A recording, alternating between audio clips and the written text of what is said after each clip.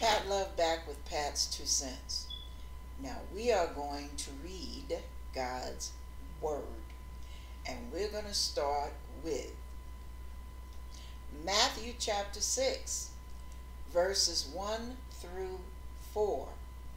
This is a slight continuation of what I just talked about, but kind of at a different level and a different scale. Now we're dealing with our deeds being advertised.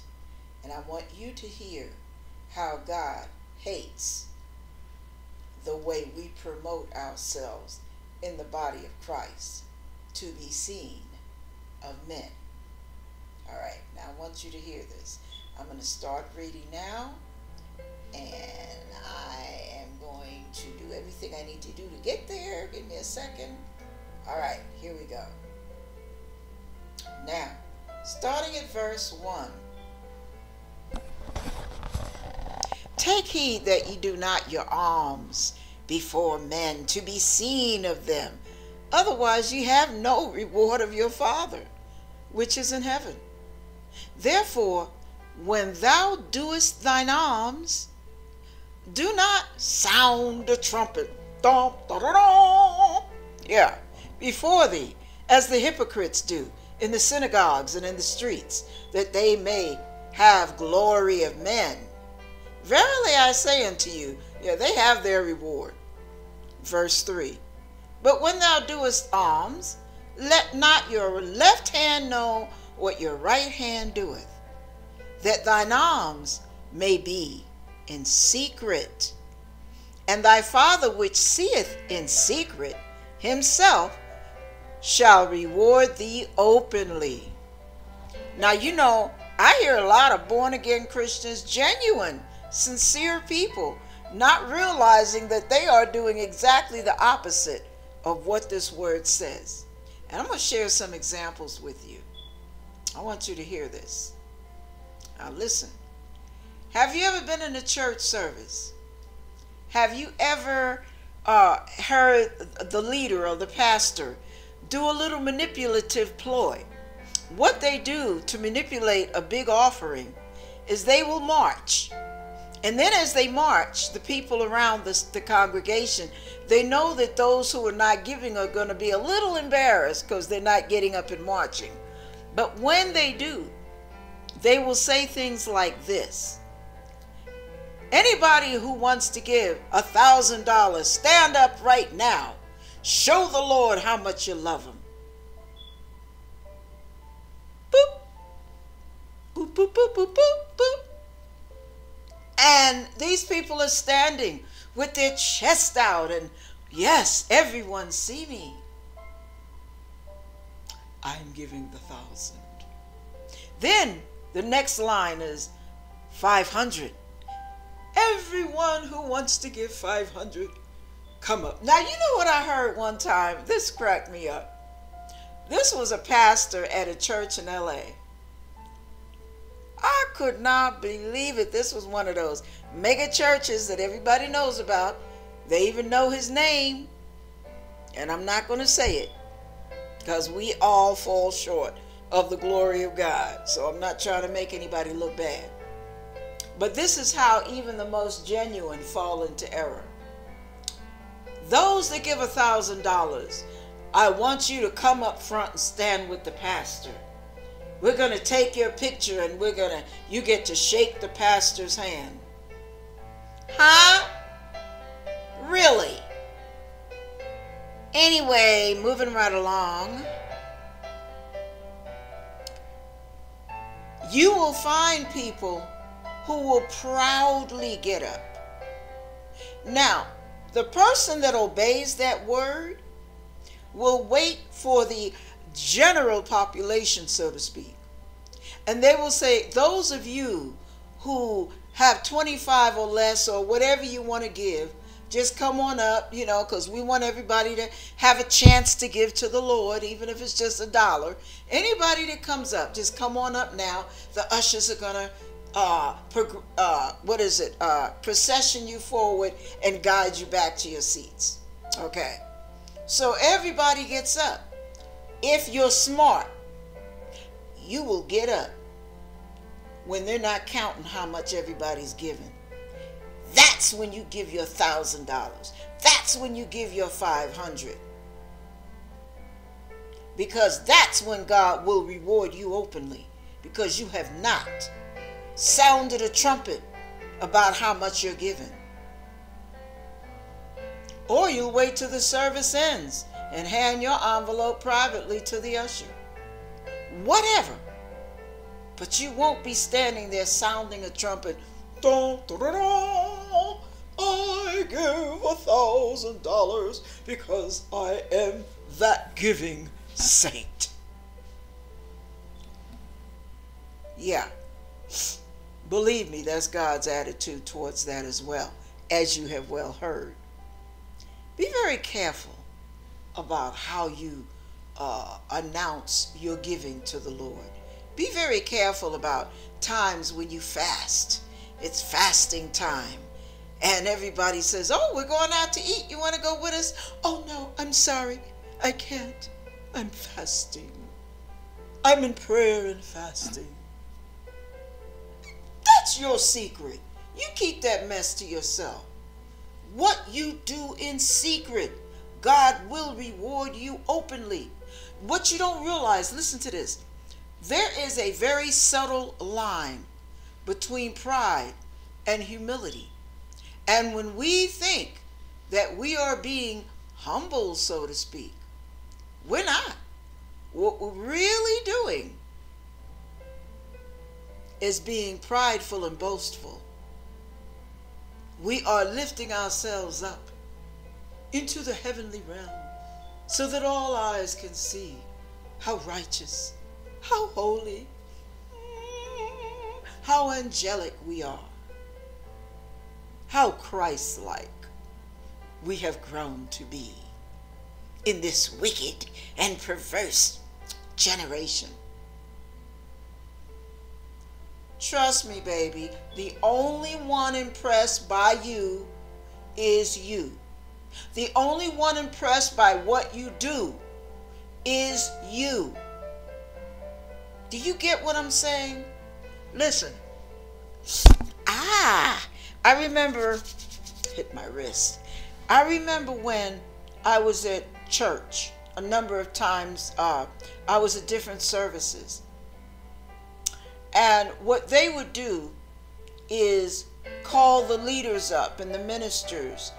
And all the ministers would be dressed in their collars. And if you were to walk up to them and say, hi, what's your name?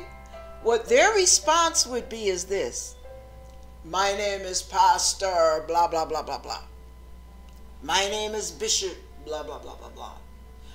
I am Apostle, la-di-da. When they tried to call Jesus by a title, Jesus said there's only one good, and that's God. It was his way of saying, don't address me with titles. I don't need that. My ego is not at stake here. It is ego and pride. I'm telling you, we don't realize as people of God how we fall into this pride thing. But pride is a stench to God's nostrils.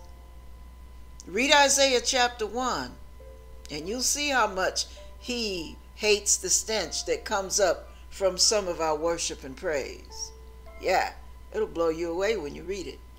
But the issue is, we as leaders don't always realize that we don't need the titles. Listen, check it out.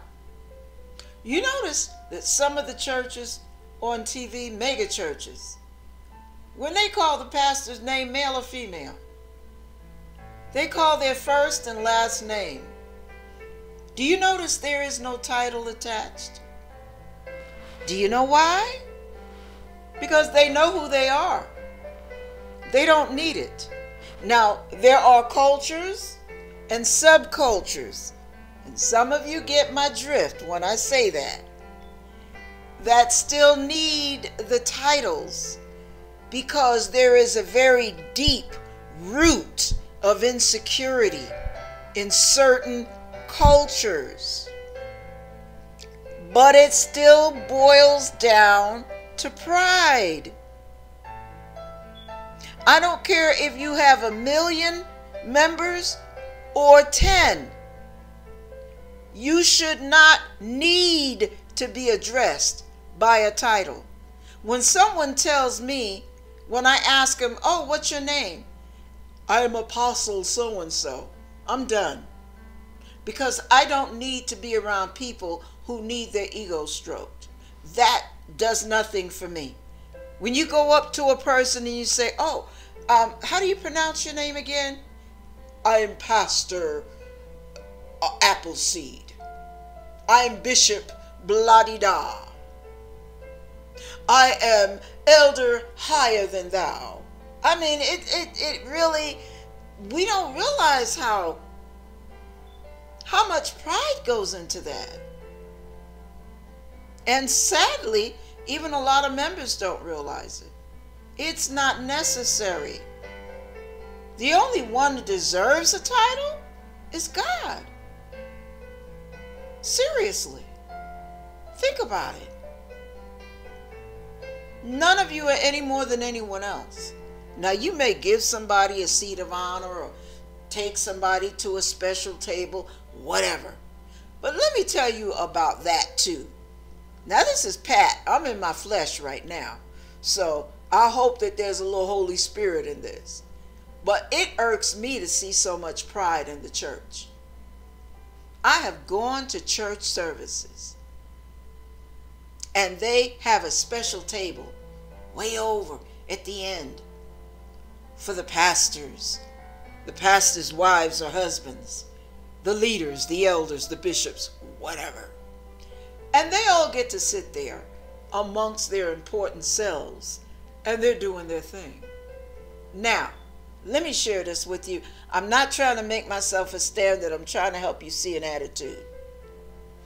I am an ordained minister of the gospel. I am a preacher, and I have pastored a church, and I have done prison outreach. I do not sit with those people. I just don't. Now, if they call me in there for a minute, yeah. But when I eat and I'm socializing, I'm over there with everybody else, with the saints. Because that's all I am, is a saint who has just been given an assignment by God. That's all. I've just been given an assignment. I haven't been given a badge to wear for all the world to see. Just been simply given an assignment. It doesn't describe who I am. Who I am is who I am, with or without a title. The good, bad, and the ugly. The title doesn't change any of it. So I don't need to sit with a special group of people. You know, one of my friends, she's a pastor's wife. And she said, now here she is, what a lot of churches in certain cultures refer to as First Lady. She will not go with that because she doesn't need that. And she has been with other women who have been pastors' wives. And when she says, oh, hi, my name is so-and-so, she gives her first name. Guess what their response is? Oh, hello. I am First Lady la-di-da-di-da. And she, in her mind, she's thinking, okay, I'm happy for you. She doesn't even say she's a First Lady too. She doesn't go into that because she doesn't need her ego stroked. I'm telling you, when you start getting into this pride thing, you don't know how nauseating it gets. And imagine how many people out in the world are turned off to it. They see the ego parade coming and going. And some of us who are in the body of Christ are the last ones to recognize it. We are filled with the Holy Spirit, including the gift of discerning of spirits, and we can't even discern our own pride. Woo, Lord, help us here in the name of Jesus. I'm done on that one.